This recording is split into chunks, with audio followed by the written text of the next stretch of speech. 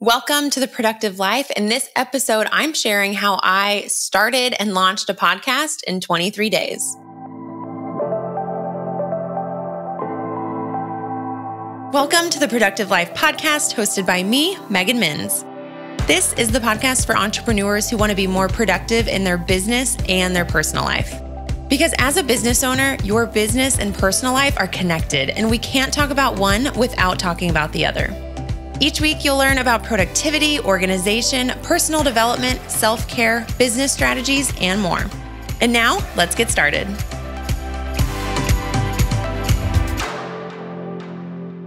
I'm sitting here in my home office in Houston, Texas, drinking a nice red wine, a little red blend.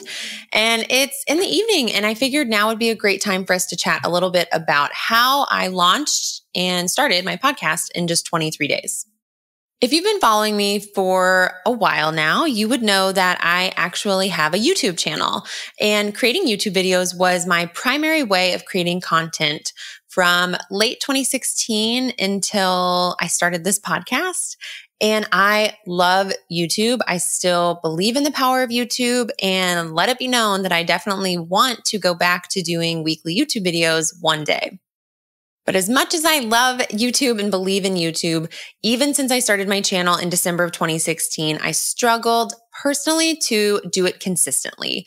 There are so many people out there who are great at this, and so I just want to share my personal experience. Even though I loved YouTube, it was hard for me to do it every single week. I felt like I was going through waves where I would do one or two batches. I would get to share YouTube videos several weeks in a row, and then suddenly I'd fall off the radar. And that was really what I was doing for over a year, I guess even longer. And I'm not happy about it. I mean, really, all of 2017, all of 2018, I put out really great content, but it wasn't consistent, and it wasn't really leveraging everything I was doing. I mean, I was spending a lot of time to create and sometimes edit those myself. And I really am proud of those videos. I'm glad they exist. But again, it just wasn't the platform that allowed me to be super consistent, to be vulnerable. I felt like I kept often falling into the rut of perfectionism and comparison and overanalyzation. And those are things I really struggle with. So when it came to content creation, I'd been toying around with the idea lately of doing something easier. And I used to actually co-host a podcast with my friend Mariah Kaz, and that was so much fun. We only did one season of that where we did it together, and I loved it, and it felt like a really fun platform. It felt really engaging. It felt easier than YouTube, and I had just been toying around over the past probably 3 to 6 months before I started the podcast, where I was just thinking about, it was just a little idea. Maybe I should do a podcast. Maybe podcasting would be easier. But I kept doing the thing that a lot of business consultants and advisors and teachers will tell you is pick one platform that really works for you and you see results from and stick to it. And I was seeing really good results from YouTube. The issue was just I couldn't stick to it. And it ended up being something that was just a lot harder for me in more ways than just the time. Anyway, so then my oldest sister, Natalie, decides to start a podcast, and her podcast is incredible, by the way. It's the As a Woman podcast. Highly recommend it. And she had the idea, told me about it, I guess around Christmas. And then all of a sudden, within a few weeks, her podcast was live. And it was so inspiring for me to just watch someone else have an idea and take action on it and just do it. And I was sitting there like, I've been thinking of doing a podcast for ages. Why haven't I done it? Like, here, you can do it. It doesn't have to be this big production. So super inspired by my sister. And over the course of 2019, the beginning of 2019, it kept hitting me that I should be doing something different. I want to share content. I want to share it consistently. I want to create regularly. I want to engage. I want to be more vulnerable and authentic. And I felt like podcasting was the way to do it. But I kept feeling like it was a big deal. Again, I have done a podcast before. I've taken courses on podcasting. I've read blog posts on podcasting. I know the quote unquote right things to do when you're launching a podcast. I know that it's great to launch with multiple episodes, to really lead up to it with a bang, make sure everyone knows it's coming. And those things are incredible. And I'm not saying you shouldn't do them, but I felt like I was kind of at a crossroads where it was either that I could just start quickly and get the podcast out without all of those things, or I could do all of those things, try to launch perfectly, and fall into my typical trap of trying to be perfect and letting that delay me and procrastinate and prevent me from actually achieving what I want to. And I was pretty freaking tired of falling into that trap, to be super honest. So after seeing my sister just go for it and do it so quickly, I was on a plane to Nashville for a conference in February. I think it was in February. And I was just on the flight sitting there, and I was just like, I'm doing it. I'm starting a podcast. Like, forget all of the fears, forget the perfect launch, forget the unanswered questions, the unknowns. I'm doing it. So I sent my sister a text and said, hey, okay, so I'm starting a podcast.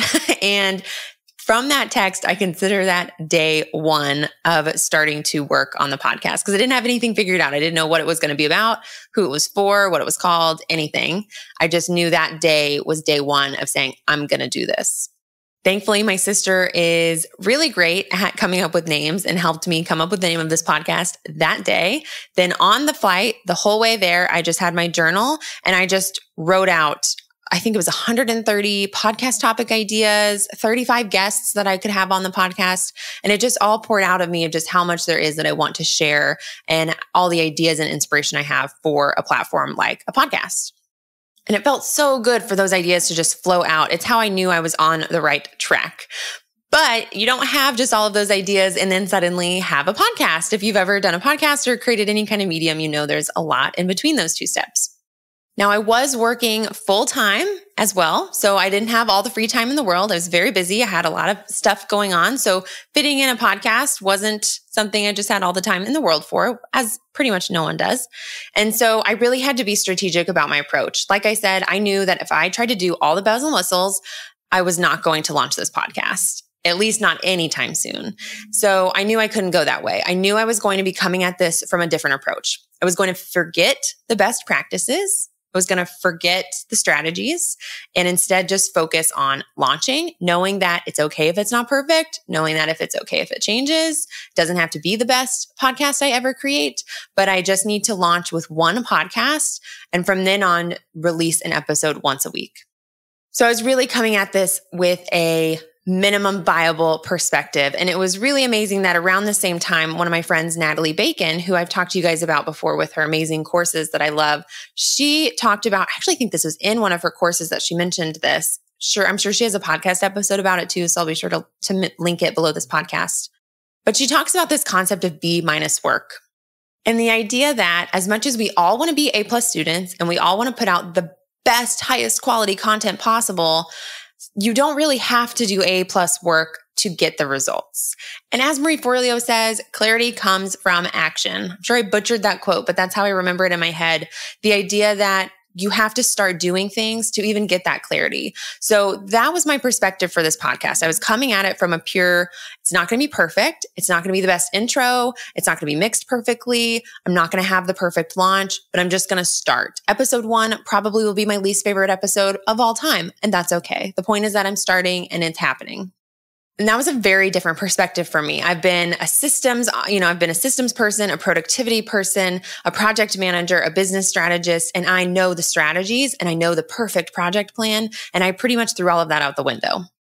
So that was key in having the idea and committing to doing the podcast and then getting it live. So once I committed to doing the podcast, I actually didn't work on the podcast every single day after that. I'm not even sure I worked on the podcast for another week or two. Pretty much during most of that first 7 to 14 days was just a lot of thinking. Okay, what's the script for the intro? What is this really going to be about? How do I want to structure my episodes? What's the outro going to be? And just kind of brain dumping, fleshing out some content ideas, outlining the first few episodes, really just like wrapping my head around it. And then I knew I wanted to make sure that the logistical execution of this podcast was easy because it was just me, myself, and I doing this at the very beginning. I didn't have help. And I wanted to make sure that I set up a system that was super easy for me to do, but that would also work when I do have help. So I decided to record my episodes in Zencastr. So Zencastr is what I use to record my episodes, both the solo episodes and the guest episodes.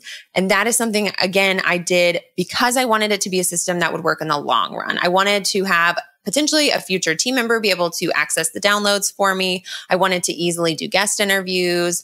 And part of this also is that as much as I love YouTube and the long-term vision for this podcast is that there is video accompanying it, just me as I'm recording it, looking pretty rough and putting that on my YouTube channel, that adds such a layer of difficulty to me right now for where I'm at. And so I just had to decide that I'm not going to do that right now. And even right now, as I'm recording this episode, I wish there was a video with it. But as I flesh out what the ripple effect of that is for time and logistics, it's just not worth it right now with the way my life is as of right now. So that's a long-term plan. When I have more support with me, maybe I'll reevaluate that. It's definitely on my radar and maybe that'll happen soon. But as of right now, that adds a layer, that adds complication, that adds time that I can't afford right now. And I definitely couldn't afford while I was in these 23 days of trying to launch my podcast. So I use Zencastr. It's very easy to use. It gives high quality audio. Anyone can log in and download the files for you, which was very important to me. And that's it. So decision one, that's where I'm recording my podcast. That's where it lives. Then I decided at the beginning I was editing these myself, and I have ScreenFlow already, which is a Mac specific video editor. And I am just so familiar with that platform. So I used whatever was easy for me. I didn't try to learn Audacity. I didn't try to learn Adobe Audition. I didn't try to use GarageBand or any of the other amazing software out there. I decided to use what I already knew and just start there. So I download the audio from Zencastr. I create a new document in ScreenFlow and I edit it in there. So then once I have the edited podcast, I would go into my hosting platform. So I used to use Libsyn back when I co-hosted a podcast. It's a great platform. There are so many great podcasting host platform options now. So I actually decided to use a new one called Buzzsprout, or at least it's new to me. I'm not sure when they actually started, but I read a lot about it, did a lot of research, and I liked a few different things about Buzzsprout. First of all, I liked how pleasing to the eye the back end was. If you've ever seen the back end of Libsyn, it just feels like very clunky and heavy. So from an aesthetic standpoint, I liked the back end of Buzzsprout. I liked how easy it was to use. I also felt like it had a lot of features that I really enjoyed. It allows you to easily add tags and a description and an episode summary and organize the number of episodes and what order they go in. And they even have some cool features like chapters, which if you have ever listened to this, you might have noticed before that I have chapters where you can quickly see timestamp of what is happening at what time and jump around, which I really think that's a cool feature. And they also have transcriptions that are so affordable. It's currently, as of this time of recording, at least, it's 10 cents a minute, which other software that I've used is like $1 a minute. So 10 cents a minute has been great. And they turn it around within 10 minutes. And the platform in which you edit the transcript is so seamless and easy. So that felt really good. They even have some cool features, like you can get I think they're called audiograms, where you can get a little snippet of your episode with the cool wave graph over it. I don't know what these are really called, but where you see like the audio spike visual on a graphic. And that's something they offer, and just a lot of other amazing features. And I also felt like the stats were really easy for me to understand. So instead of using a podcast host like Libsyn or something that might be seen as more of a standard or a best practice, I decided to go with one that felt like it made my life easier. So as soon as I was done editing, I uploaded it to Buzzsprout and was able to really easily update the information and schedule it to go live whenever I wanted to. I also really liked that Buzzsprout makes it really easy to publish your podcast to all of the different players. So with just a few clicks of the button, my podcast was submitted to iTunes, Spotify, Stitcher, and like 3 or 4 other platforms I didn't even know existed. So that made it so easy. And again, I was all about doing this quickly, doing it myself, doing it really efficiently, and not overcomplicating things. I also recorded my own intro and outro and used music that I already have. From my YouTube days, I already had music, a license to some music that I had, and I decided to just go and repurpose that music. And I decided to just do the audio for the intro and outro myself and splice it together. Again, it's probably not the perfect intro and outro. The words probably aren't the perfect. The mixing's probably not great, but it is what it is. It does its purpose. So within those 23 days, I had brainstormed some episodes. I knew what was coming up. I felt really confident that I had a good source of ideas for this podcast. And then I recorded one episode and I literally went live with one episode. I didn't have multiple ready to go at once. I didn't even know what day of the week I was going to be publishing these episodes. I just knew that I needed it to go out. And so I didn't design this project to even happen within 23 days. I literally just did the most I could with the time I had. And as I got closer to recording that first episode, I decided what date I wanted or what week I wanted it to go live. And then I recorded episode 2 later. So I really didn't do a big batch. I didn't have it all perfectly figured out. I don't even know if the description on iTunes is the most strategic. I'm sure I'll change that. But my mentality through this whole process and how I was able to get my podcast up within 23 days was because I let go of perfectionism. It's because I let go of trying to have A++ work. I still feel so proud about the quality of work and content that I'm putting out there. So you don't want to feel bad about it, but I still didn't do the most. I know in my head like 20 things that I could have done to make it better, sound better, more strategic, have a bigger launch, get more downloads. And those things are great when you want to do them. But I was in a space where I knew by doing them, it was going to delay me actually taking action. And that's a huge problem that I struggle with. So I was really trying to actively prevent myself from falling back into those old habits. So that's it. I mean, the most promotion I did leading up to the podcast going live was talking about it on Instagram stories, which is pretty much my smallest audience. I don't even think I teased it in an email before. I pretty much just announced it when it happened and then have just tried to consistently promote the new episodes when they come out. And I want to be super transparent about where I'm at now. So now I've got a couple months of podcasting under my belt. I'm feeling really confident and excited about it. And I do have help. I do have a virtual assistant, the lovely Bev, who is helping me. She's really more of an OBM role. And she is allowing me to sit down and record and pass the torch. So for the first few episodes, I was recording and editing myself. Bev came in and started helping me with the blog post. Then Bev started helping me actually schedule everything, but I was still editing.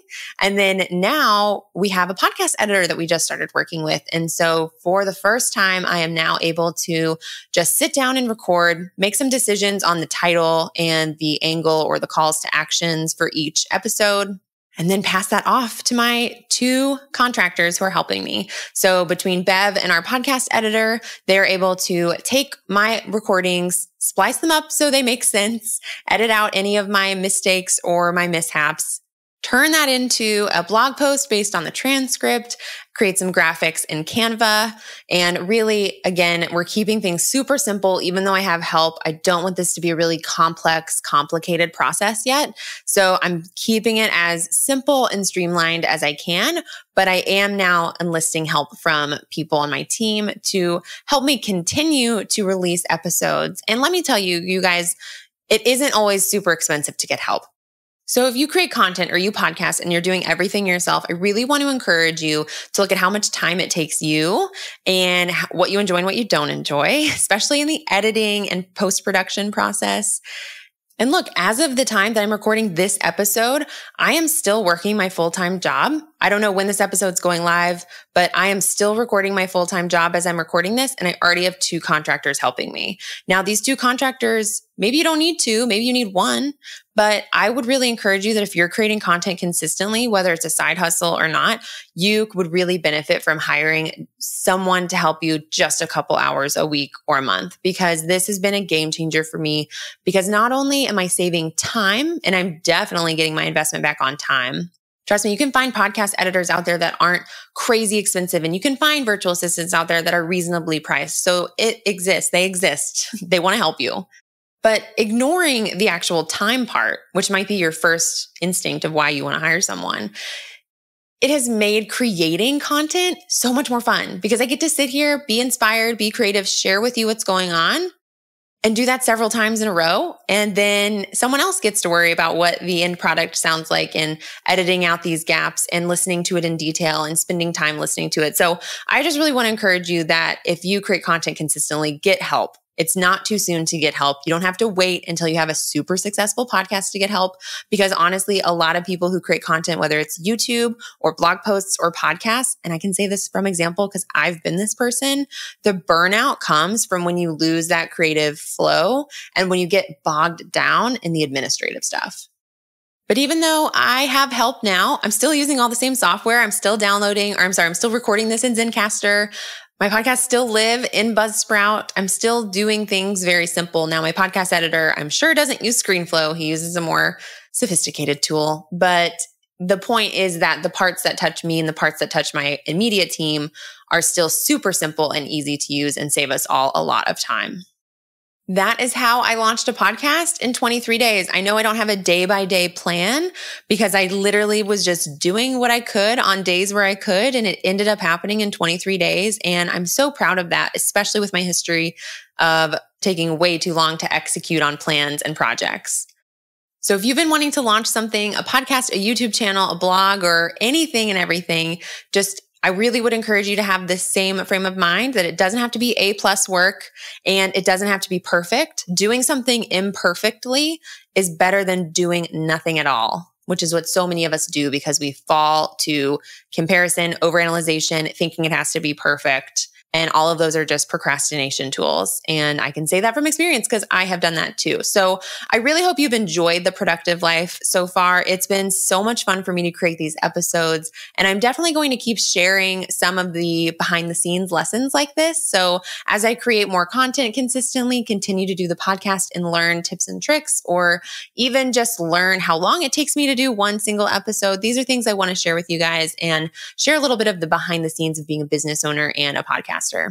While we're talking about podcasting and content creation, I do just want to remind you that you can download the exact content calendar template that I use to plan my entire content calendar. That includes my podcast, any YouTube videos that I roll out, and my social media. And you can download that exact same spreadsheet and template by clicking the link below this video or heading over to meganminns.com/content calendar. That'll take you right there so that you can download those and use those.